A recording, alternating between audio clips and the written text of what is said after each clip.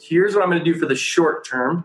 And then, I'm going to make a commitment to this because in the long term, my objective is that I own the attention in this space and I own the conversation so that when somebody wants to have a conversation about B2B sales technology, they're going to come to me, or when I do call them, they're already going to know who I am, and it'll be a simple conversation to do business with me. So, we're in this era now where it's like, you got to start thinking for the long term, because the sales reps who don't think for the long term, they will only be here for the short term, or their life's going to be miserable playing the short term game with trying to beat everybody else who's invested 2-3 years into a podcast and building a personal brand and going to events and speaking and doing all that stuff. Love that, man. Welcome back to the podcast, everyone. That was Jack Kosakowski you just heard, and I'm your host, Joe Lemon. And you know what? It's been a busy time, I gotta say. So one really exciting announcement that I have for you guys is that I'll be the podcast host for the DigiMarcon conference coming up here in California. So there's going to be one going on in San Francisco. That's on May 23rd and 24th. And there's another one back in LA on June 5th and 6th. If you guys aren't familiar with the DigiMarcon conference, it's obviously digital marketing. So one of those road shows that they do where they travel. I think he does about 10 cities here in the U.S. and another 10 outside the country as well. They're based out of Australia. So I was really glad to link up with those guys last year, build on that relationship. And they asked me to come back and actually host the podcast. So if you guys are going to that conference, I'll definitely check you out there. Check out the tickets. I'll have the links in the show notes. But today's guest is, Jack is like a heavy hitter in the industry when it comes to social selling. So he's definitely blazed the trail. He's been doing this for so long. 10 plus years, I believe. He's one of the pioneers when it comes to it. So he challenged me to think about my strategy around social selling. Everybody wants to know, how do you kind of generate revenue through your social media accounts?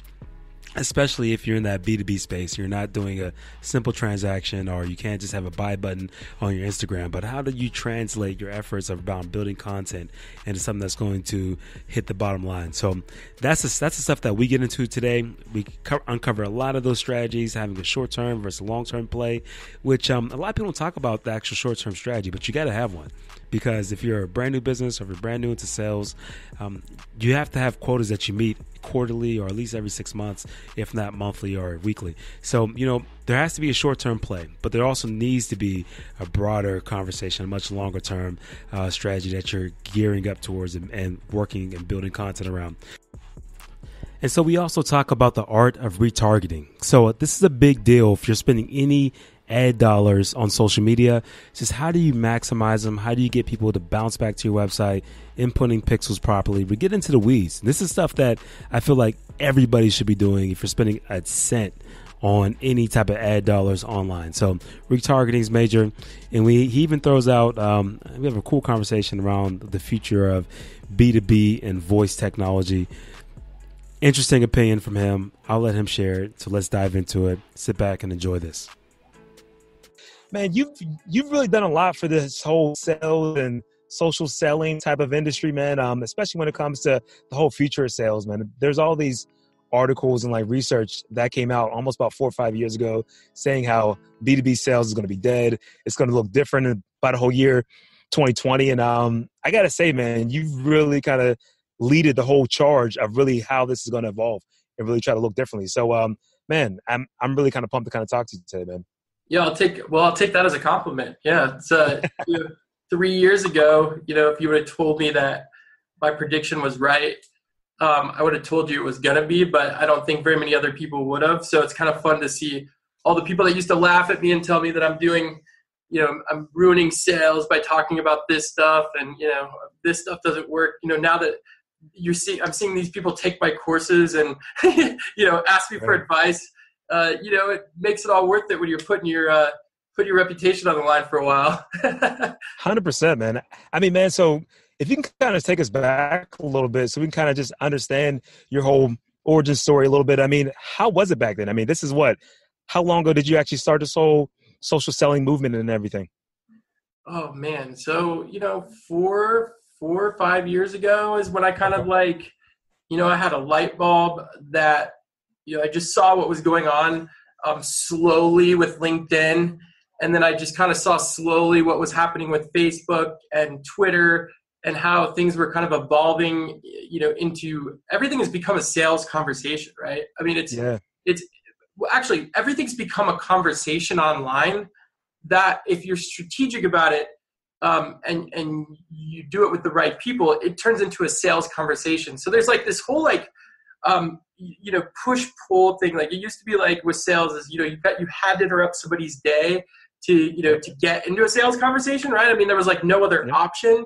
And then I started to just see this vision of like, well, there's all these people doing all these exciting things. And there's so many ways to become an advocate for somebody, to help somebody else, personally and professionally by sharing an article or talking about them or, feeding them information. And like, there's just all these more organic ways to do something over time that would lead you into a targeted conversation with somebody that would actually want to have a conversation with you. Because I think that's what I've always struggled with in sales early in my career is why I'm having all these conversations with people who don't want to have a conversation with me. It's like going to a bar and like, when a girl does not want to talk to you, right? And that never feels good. It's the same way in sales. And I'm like, this just got to be a better way. So I think that's, was kind of my light bulb moment, 4 or 5 years ago saying, this is it, right? I mean, we are creatures of conversation.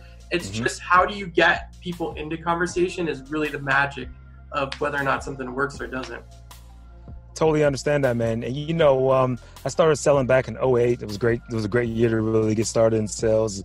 Everything was tanking around us, right? I mean, and I was cranking out like 150 phone calls a day, getting hung up probably on about 100 of them, or just getting voicemails, whatever. And it's like, I remember thinking like, man, I always wanted to, because I always loved being around people. And now we have these tools, man, where it's just so much more organically done, and it doesn't have to be this pushy way of going about it. And so, could you kind of dive into the weeds a little bit about the difference between social selling and more like social media marketing? I think that needs to be a little bit clear there. I've heard you speak on it before. Yeah. There's every time I say this, I have a different definition, I would say, but social selling is the prospecting methodology for salespeople that is called lead generation for marketers, right? This is the easiest way to say this. When you think about sales, you think about outbound prospecting. And when you think about marketing, you think about inbound lead generation. But essentially what's happened is the lines have started to blur, right? But the difference is that marketers have one objective, and that objective is typically to create, an experience around capturing somebody's data and slowly using a lot of different, email and multi-channel approach to getting that lead to get onto a phone call, right? But typically, there's no outbound methodology in that. It's an inbound methodology. Well, social selling is, salespeople taking all of these marketing assets and all these marketing insights and engaging with people the way that they would on a phone, right? So I look at it as more of like an outbound way of using marketing for salespeople to drive sales conversations. It makes tons of sense, man. A lot of the same components, but I mean, the objective for salespeople is they have to get people on the phone, they have to get the right people on the phone, and they have to put people through a sales process to get them to revenue. And the old way of doing it and just leaning on marketing to do that all for you, those days are dead. Like you can't do that anymore, or you're going to have a really tough time. 80% of salespeople, there are 20% I would say that could probably cold call their way into a sale for the next 10 years, right?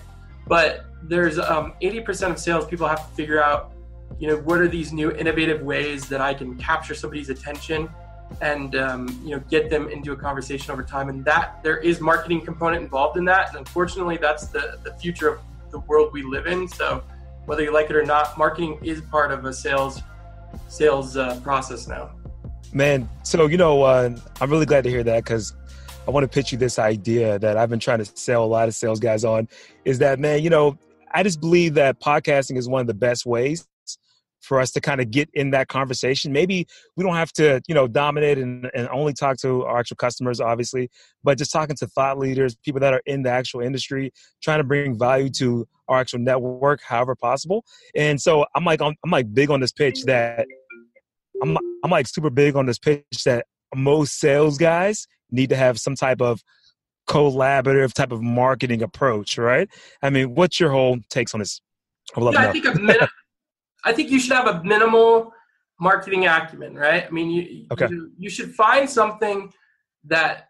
What I think your example of a podcast is that you should find something that you find interesting, sure, that that other people get value out of. So I think that's why podcasting is such an easy way to start to build what I like to call visibility, right? So there's 3 stages of social selling, in my opinion, and that's you first have to get visible, then you have to get valuable, and then you have to get connected, and that means online and offline, right? So the kicker is most people can't figure out how to get offline, and so you really have to make a commitment to this. But how do you get people to want to have a conversation with you? If you get visible, you get valuable, and you get connected, your chances, and I don't have any statistics on this. I'm sure I could go find, there's tons of fluffy statistics out there, but I look at it this way. When I pick up the phone and I know somebody's watched one of my videos or multiple of my videos, they've listened to me on a podcast,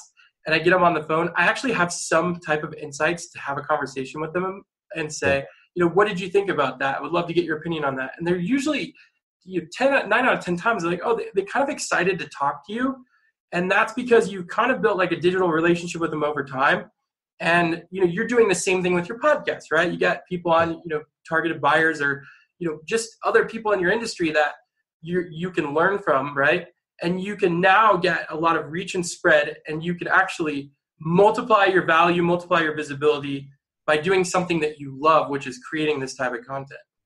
I mean, man, so like, that is probably the toughest part though, right? So people go out, they start making all this content like myself, and you're in the trenches, you're really trying to find out how you can add value to your actual audience, anybody that's trying to tune in, anybody that's trying to follow you online. And then how do you transition, I guess?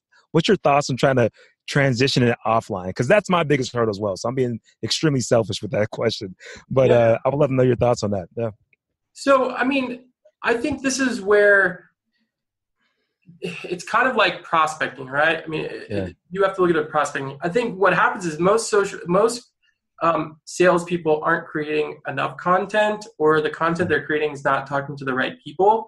And so what they're doing is they're making a lot of connections, they're making a lot of friends, but they're not actually driving a lot of sales conversations because their content and their strategy is not geared around the actual buyers. I've gone through this, right? I mean, this isn't something that I'm not talking about from experience. So you have to start to ask for stuff at a certain time. You have to start to say, okay, I'm going to bring the right people onto my podcast, right? I want to bring somebody that could potentially be my customer on my podcast, because I'm going to look at this as a way to start the relationship. And at some point, not right after my podcast, but at some point, I'm going to reach out and use some of the insights from the conversation we had on my podcast and say, hey, I was thinking about this. You said something that was interesting, and it's something I'd like to get your feedback on about what I'm doing, right? We're helping companies do X, Y, and Z. And, it sounds like from the conversation we had, this is something you have some experience on. And really, getting offline to maybe get in the weeds and start asking them about, what you're doing and what they think about it. And if they give you the right answer, then you just ask them. You say, what, would you be open to just, letting me compare the 2 options? Like, who are you using now, right? I think you do earn the right to ask for something at some point. Most sales reps don't ever ask, or they're not strategic about getting into that conversation. And if they were, they could probably look in their social networks and all, certain people they've engaged with and say, okay, these are 10 people that could buy from me. I'm going to think of some strategic ways to not be, just a beggar, and say, and leverage the insights from conversation to get into the offline sales conversation. And that's just smart sales. I mean, you have to be strategic and start to think about these things. And if I think most salespeople did that, they actually would have some pretty fast offline conversations. Man, I really love that advice because it speaks to the idea of really targeting the right audience.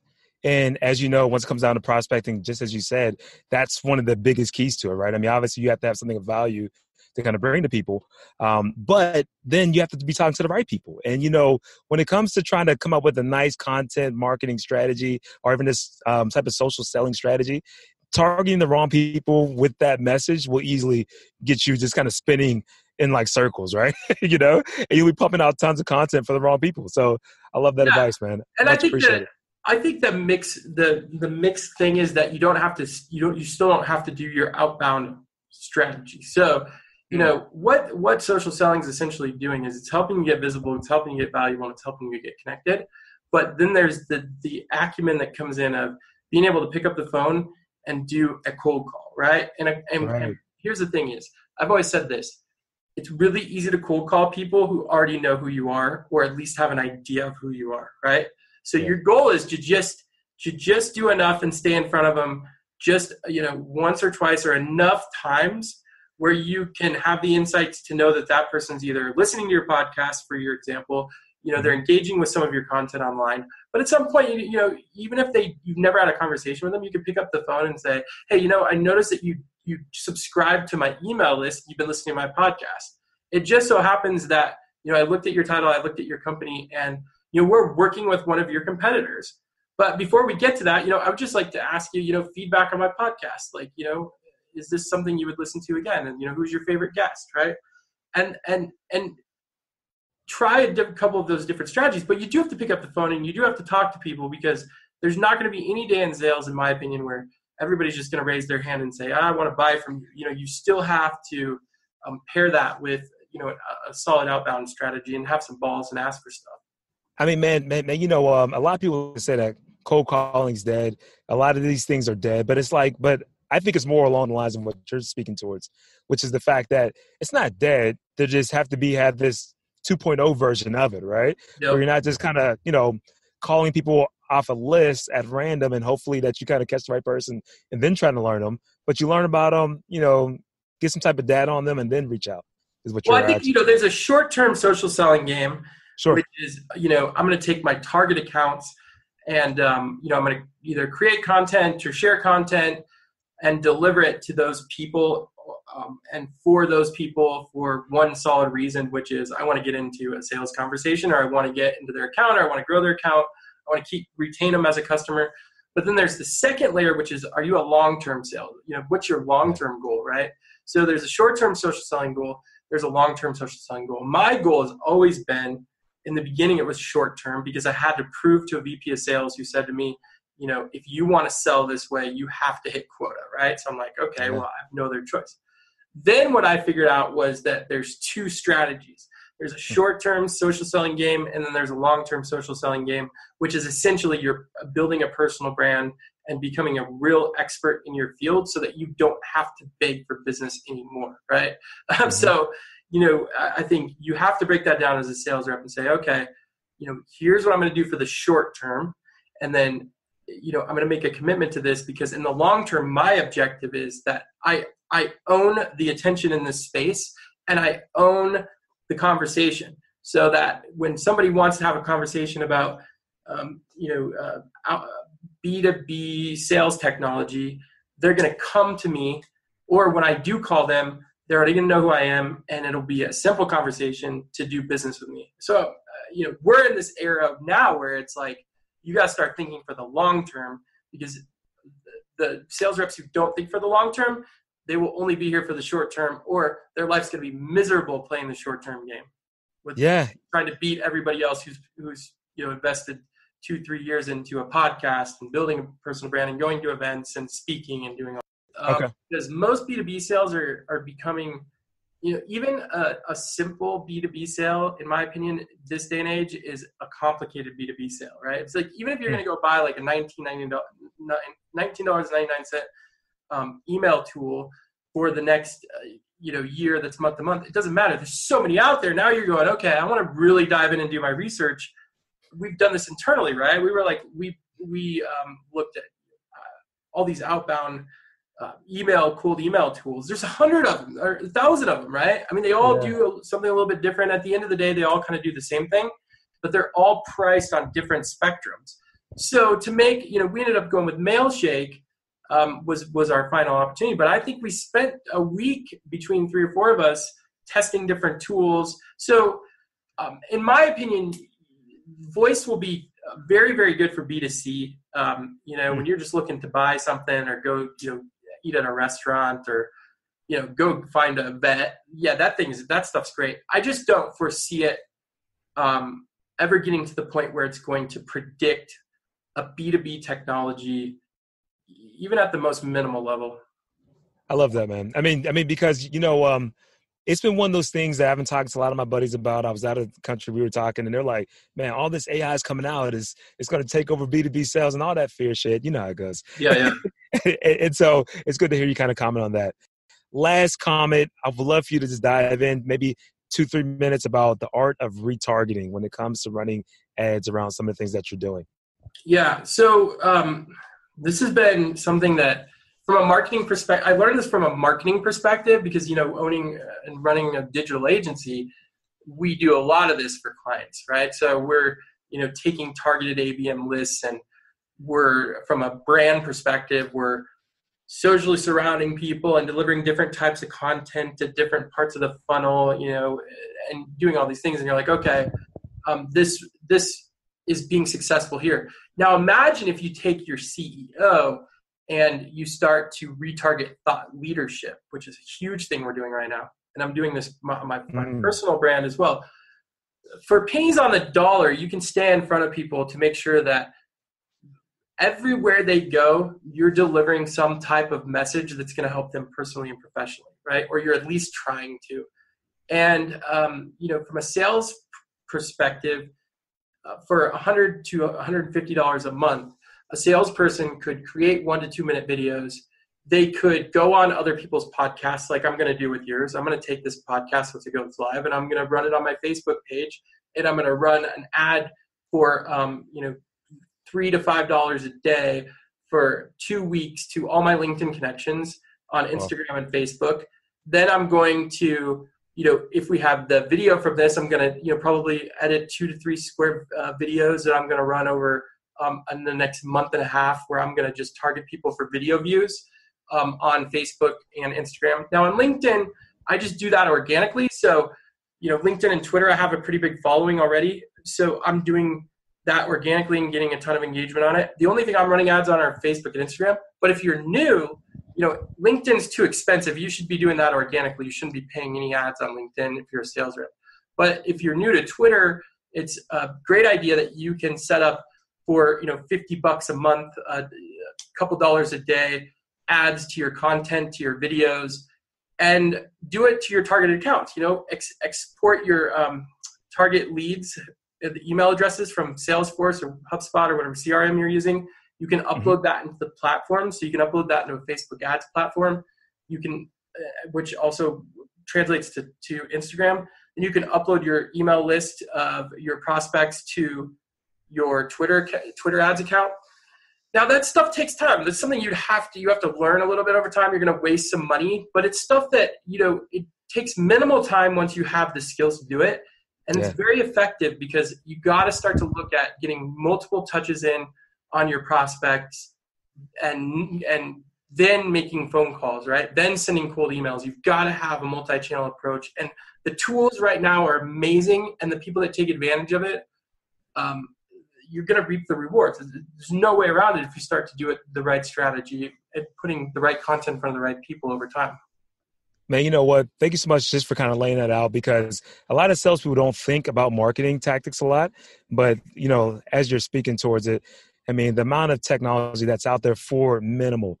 I've been trying to play around with this a little bit, and I've been not spending more than like $100 a month. I've gotten burned a lot. I've wasted like a shit ton just losing out on like choosing the wrong demos, the wrong activities behind it.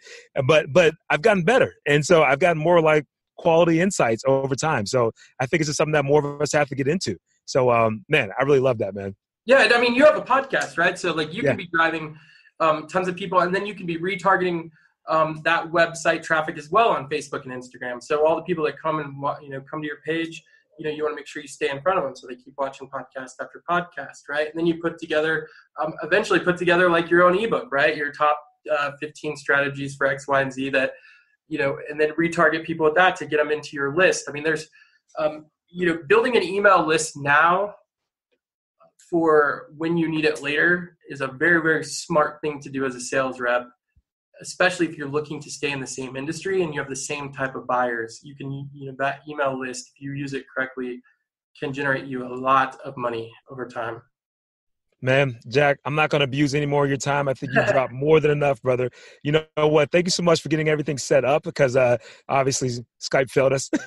but either way, man, could you please plug how everybody can definitely find you and learn more about everything that you're up to? Yeah. So if you listen to this and you want to connect with me on LinkedIn, send me a message. Let me know you listened. I love to, hear that people listen, and I'll answer any questions that you might have if you're working on some of these strategies. And then we also have, so our agency, Creation Agency, we have a sub wing called skillslab.io. And there we give away tons of free content on how to do all of these innovative marketing and sales strategies. We have tons of free webinars in there with some of the top people doing amazing, actual actionable work. And then we also have some courses there. So check it out. I think it's a great resource that you can use for free to really start to up your game. Jack, I can't thank you enough, man, just for kind of getting everything set up again. And thank you so much for your time, little brother. I think you dropped a ton of jewelry for these guys. So please go check out Skills Lab. I think I'm going to stop past her later on because there's some nuggets I want to glean from there as well. And I'll put all those links in the actual show notes. Thanks again, Jack. Thanks for having me. Oh, man, appreciate it. All right, guys, and that's a wrap. So I had a lot of fun talking to Jack. He even challenged me to think about my strategies. And so let me know what you guys thought about the episode. Subscribe to it so you can stay tuned for more and more episodes. And, you can reach me at joealexlemon.work or catch me on Instagram, Twitter, LinkedIn, same thing, Joe Alex Lemon. Till next time, you guys be phenomenal.